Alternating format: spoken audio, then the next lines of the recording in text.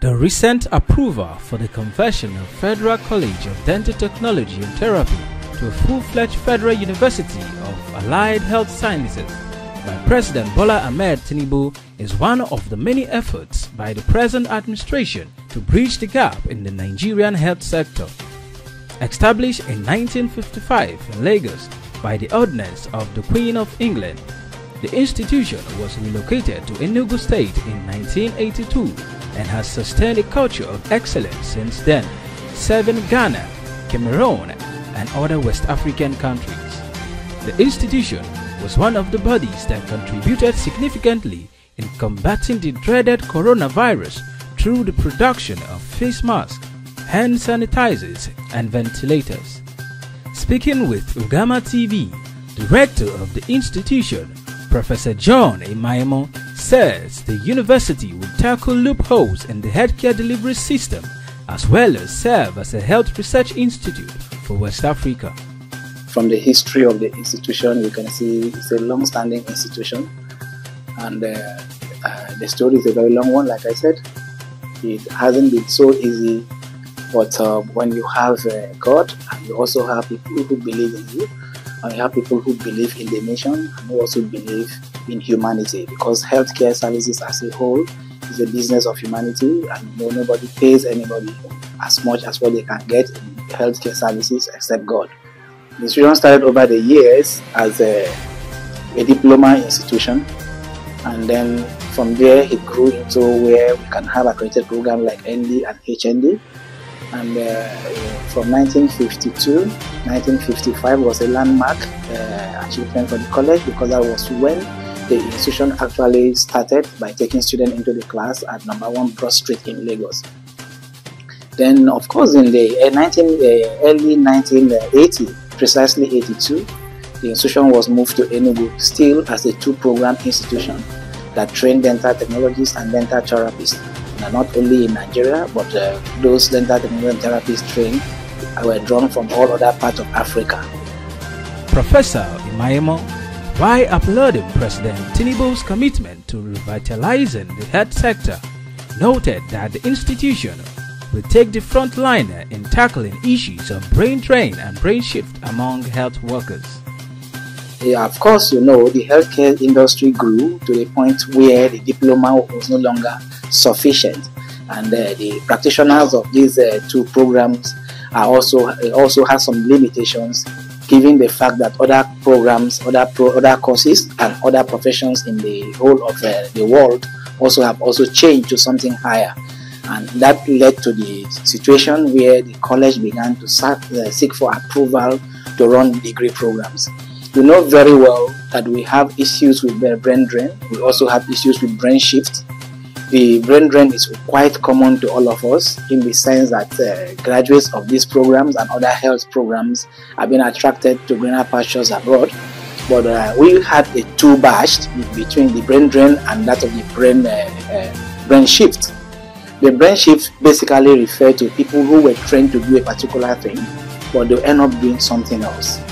For instance, you have a dental technologist and a dental therapist trained with a diploma, HND, and the scheme of service is actually specifying that they will end their career as a chief, which means grade level 14, which simply means that no matter how intelligent you are, no matter how hardworking you are, because you have a restriction of stopping at grade level 14, you might not be able to go beyond that, and that brought in the problem where most of these practitioners at this category begin to yearn for degree.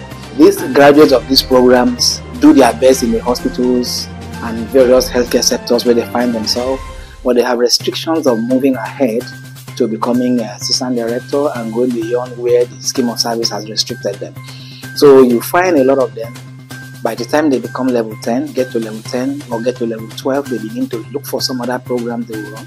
And this leads to what I describe as brain shift, because they begin to shift from the initial training that was dental technology or dental therapy to go into either administration or some other courses like either physiotherapy or any other course that offer the opportunity for them to grow to become directors.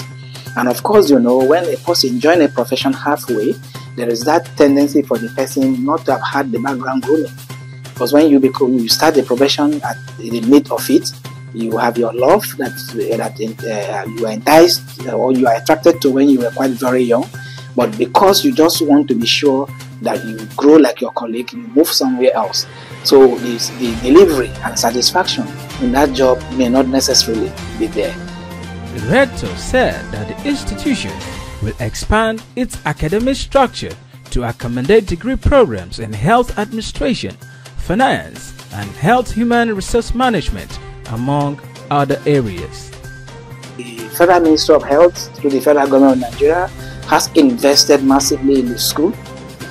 We have lecturers in applied sciences and general studies who are degree holders with PhDs, master's degree, because you cannot train diploma that is registered with MBTE without the associated sciences and arts. Of course, this category of lecturers do not have a department, do not also have students that they produce on their own, since the school is Christian dental technology and dental therapy, and that is their limitation. So we realized that it was a waste of manpower thereabouts, getting people just to come and do support services at that level. So we yearn for increase of the courses so that there could be better utilization of this level of manpower. And at the same time, if you look around what we had before and what the school has presently, you agree with me that this school surpassed very many private universities in terms of manpower, structures, and otherwise. So we keep talking to our principal, the Federal Minister of Health. We keep also engaging the structures that could get this happen. But of course, you know, in the spirit of the current president, the President Bola Tinubu, who is a detribalized Nigerian, who is a person who does not mix politics with excellence, who is a person also that recognizes the fact that Nigerian health is paramount, who is also a person who understands what it takes to move things and get things done. It came as a magic, it came as a blow. We were able to put this across to the Honorable Minister of Health, whom you can also, Minister of State for Health per se, which you can also understand and see his exploit in the areas of healthcare development in Nigeria. If you look around the country, you agree with me that we are not really having institutions that are invested in these areas. Then we have the medical doctors, you have the nurses, you have the medical laboratory scientists, you have all other cadre of healthcare service delivery personnel available. But we really have something, there's a nexus that we're actually looking for, which is the aspect of coordination, the aspects of management of finance, is the aspect of managing the human resources aspect of the health, then of course the policy perspective and so on.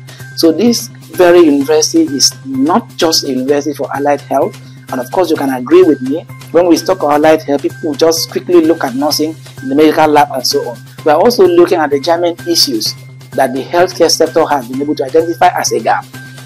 While noting that the university campus will be sited in Obagu town in Ogo local government area of Enugu state, he said that plans by the Federal Ministry of Health are on the way to take off in full force.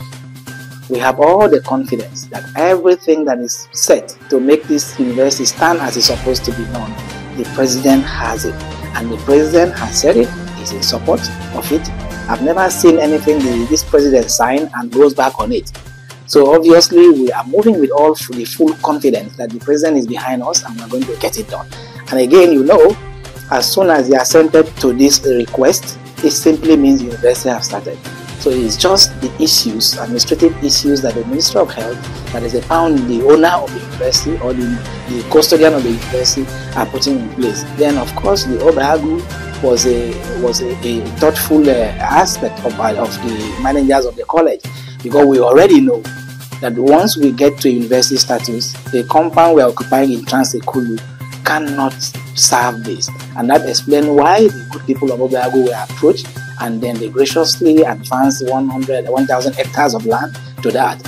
Of course, if you look around the compound where we are here, you agree with me that the facilities we have in this compound and making it look like a normal university, a prototype university in Africa that we are looking at, you will see that we've exhausted most of the land space here. The other land space left here will be for horticulture and beautification, because that is also part of health. Then we expect that as soon as state fund and other funding begin to come in, we focus on Obagu to bring out a model University of Health Sciences as it's supposed to be. And more so, it's not something that's going to happen within a snap of the finger. It's going to happen over some time gradually, because there are also strategic plans in place before the signing to be sure that this thing comes to fruition. This upgrade is part of the ongoing health reforms by the federal government aimed at training over 100,000 frontline health workers nationwide and doubling the primary health facility in local communities across the 774 local government areas from its current 8,800 to over 17,000 in the next 3 years.